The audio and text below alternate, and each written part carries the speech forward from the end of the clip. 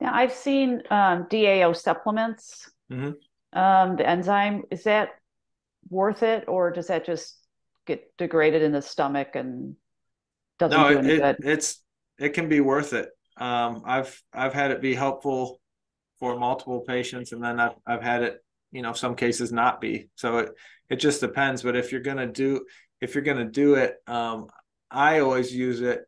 When I use it, I always recommend people use it on an empty stomach, so that you're going after the histamine load that's there, right? It's kind of like what's the ambient histamine load versus just breaking down the histamine in the food you just ate, right? So if someone's got what appears to be chronic histamine issues or high plasma histamine, I want to go after what's there already.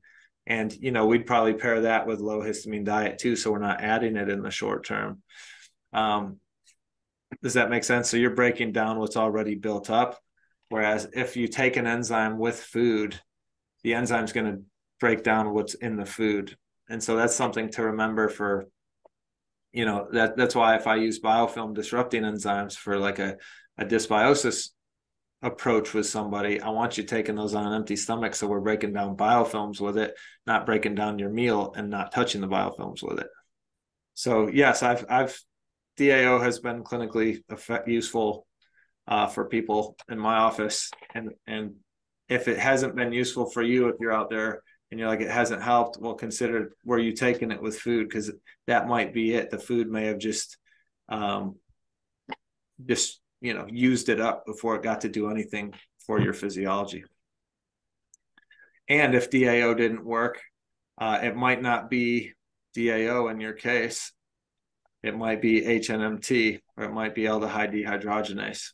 So those three work together to decrease your histamine load here. And the DAO is the extracellular. So this one's more about the food.